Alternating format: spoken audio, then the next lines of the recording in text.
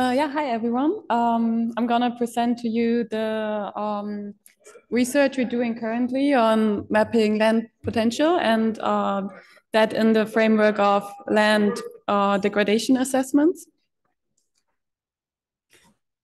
So commonly when we assess land degradation, we need a baseline that we use to assess the state of the land against.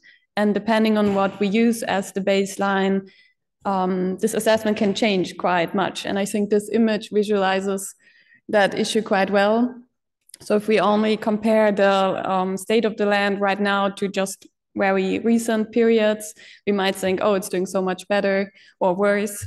But if we go further back, we see how bad it actually is doing or what it could potentially even be, which is commonly called the shifting baseline syndrome. So commonly what is used as an indicator in land degradation is primary productivity. And here in the study, we propose to use this primary productivity as an indicator, but to assess the potential of the land. And land potential here means based on an analogous ecologically intact system. So meaning what can the land be in a dynamic equilibrium instead of maximizing it for yields for human needs. And this research feeds into several OEMC tasks. So it can be part of the land potential mapper, the land degradation neutrality monitor, and also the biodiversity monitoring and reporting use case. So what we use here as an indicator for primary productivity is FAPAR or FAPAR. It's a bit shorter. It stands for the fraction of absorbed photosynthetic active radiation. And it's one of the essential climate variables. It also can be related to biodiversity, and it plays a key role in primary productivity modeling, such the light use efficiency equation that's used to estimate GPP. And what I'm showing you here is like the overall workflow that we used. So we started with time series data of FAPAR from Ma et al., which have an 8-day, 250-meter spatial resolution time series from 2000 to 2021 available. And what we did is that we aggregated this data to monthly composites, and we used different percentiles for that. And then we did an overlay with training points. We used 12,500 spatially distributed training points, and we overlaid them with a set of covariate layers. And from that regression matrix, then we trained a machine learning model. We did some feature selection, and we trained this model to predict FAPAR, like actual FAPAR. And then we used this model to project the potential FAPAR. So what would be the FAPAR be if we remove some of the human impact? Then from that potential FAPAR, we can calculate the difference between the actual and the potential to get the gap. And what we also did is to compute the long-term trend in the time series, so that from both the trend and the gap together, we can assess the state. And we aggregated this per land cover classes to get some metrics out of that. So here I show you the monthly FAPAR time series that we aggregated from the GLASS FAPAR version 6. It covers the time period March 2000 to end of 2021.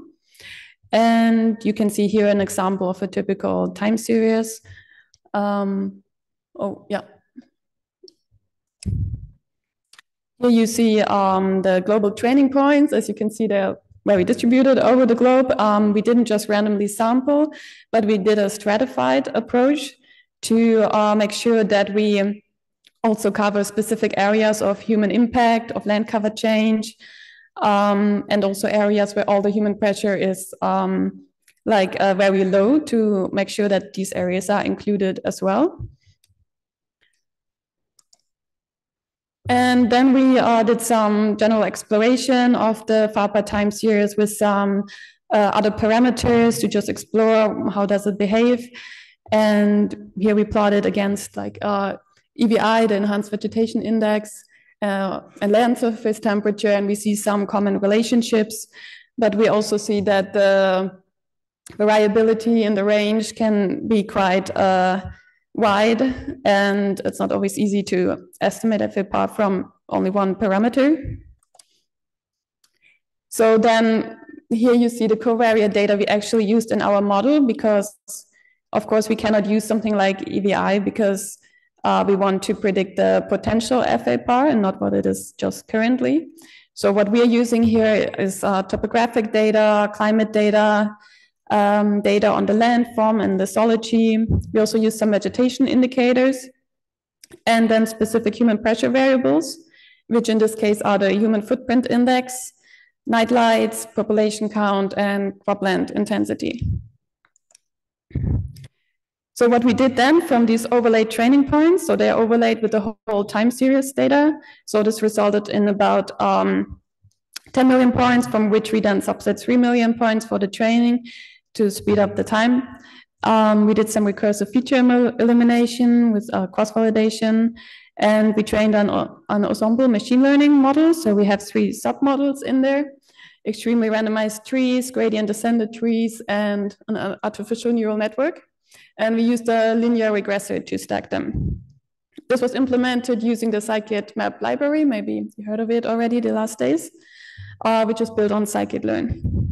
We did some hyper-tuning of those models, selecting the best parameters, and we did the evaluation using 5-fold spatial cross-validation. So we always made sure that geographic locations are only either in the training or in the test data set.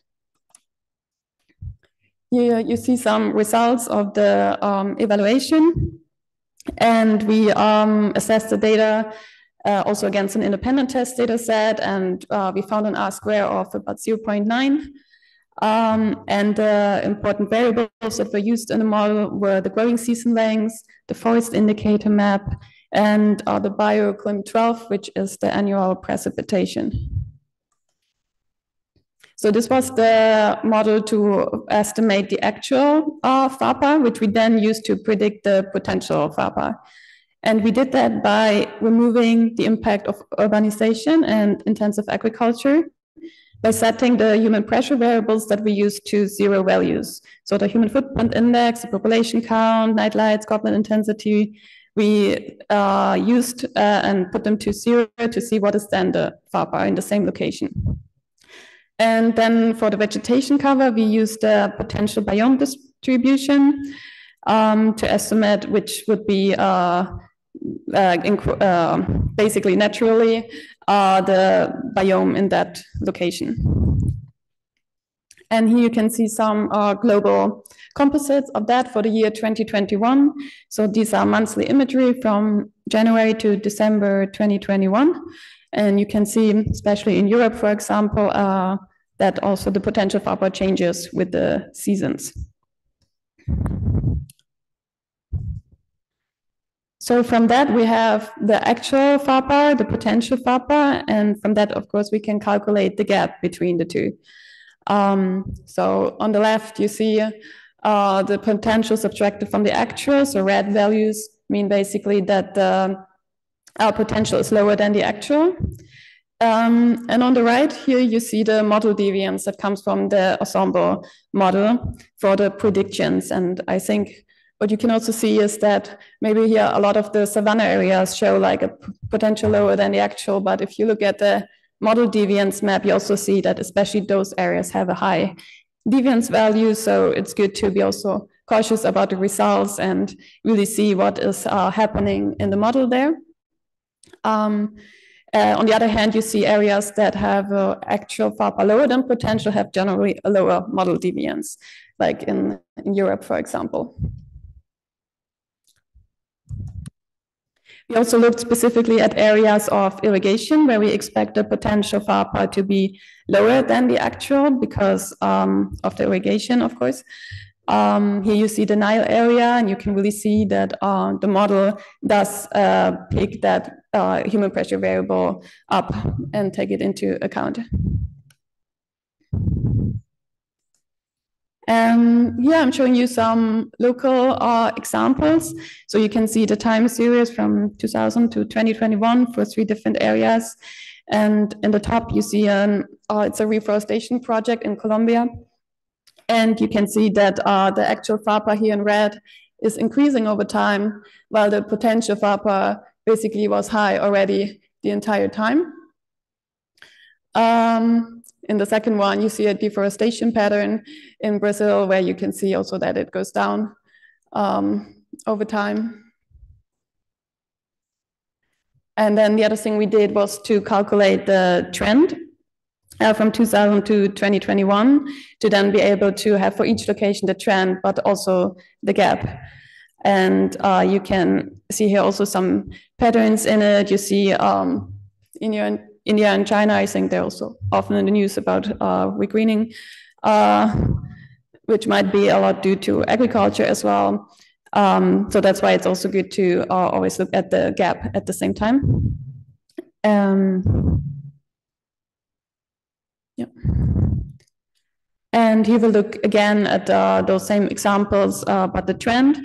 And I also show you here the land cover change map. So we can see for this reforestation project, there's a positive trend here. And also the land cover maps pick that up. And here you see the land surface temperature for Moody's. And you see there, as we expect, the land surface temperature goes down. And the vice versa, basically for the deforestation, we see also some increase in the land surface temperature. And with these kind of combinations, we can also look at where there is actually land cover change and maybe increase or decrease in land surface temperature or vice versa. Lastly, we aggregated those metrics for the gap and the trend. So for the gap, we show here the average for 2021. And I'm showing you here classes that were stable between 2021, so start and end. And with this kind of rich plot, you can see the distribution of the gap, like going more to the left, the bigger the gap and the more values. It's like a distribution, basically. The more it goes vertically up, the more values you can find in that part. And then for the trend also, we can see that in blue, there's a lot of positive trends, but also we can see some classes that stick out with negative trends. So some limitations I want to highlight of this is that our model did not explain all the variation in FAPAR. Plus, we use a spatial resolution of 250 meters. So of course we have some mixed pixels in there. Also, we neglect here the effect of vegetation on the climate, right? Like if there has not been a forest and then there is a forest, that will also change the conditions.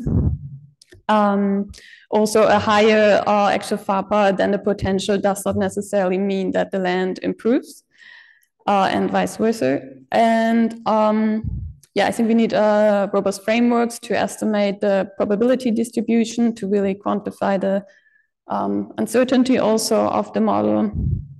And lastly, of course, our model is also subject to the shifting baseline syndrome, since we basically compare spatially, but we cannot go like to prehistoric times right now with the data we used in this model.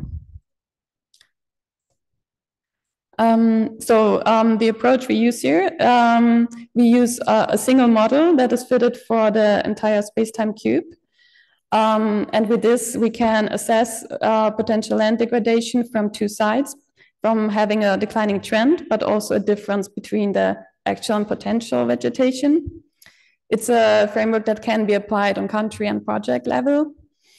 And we could apply this methodology to also predict FAPA for the future climate, to already take that into account for land restoration today. Then following up, our research will include to go more in depth into the model, to do a sensitivity analysis of the model and look how it performs for different ecosystems. Maybe we should include some more additional layers. For example, not just annual precipitation or monthly, but using the presentation really from the last 3 to 6 months, which are maybe more indicative of drought conditions. Also, to actually assess land degradation, we need to incorporate this gap and the trend data with other layers like soil organic carbon or the water table. And lastly, we will test how this will work for future climate scenarios.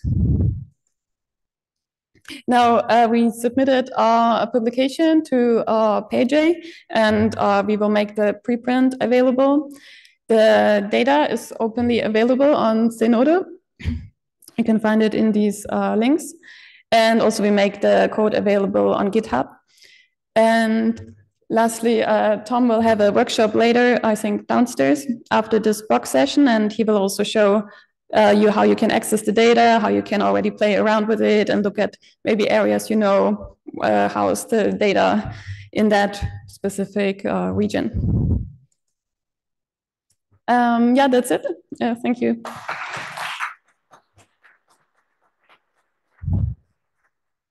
Thank you so much, Julia. Does anyone have a question for Julia?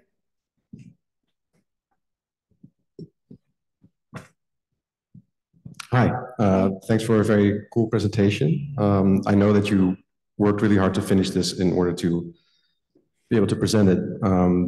So I have a question, like if you had had more time, I'm sure that you have like a list of things in your head that you would have done better, like that you would like to invest more time in. So what is like the number one on your list? Number one probably would be to increase the spatial training point sample size. Now we have like 12,000 points and the whole time series, so it will result in a lot of unique time space points, but it would be great to cover like even more geographical locations. Like, for example, in the Samoanas, also to see how much are they covered and to do that in-depth analysis with each ecosystem. Yeah, to really look at how each of them is performing. Okay, thank you so much. We don't have another time for much questions. So if you have any other question, you can meet Julia after this, and I'm sure she will take your questions, right? Yeah, for sure.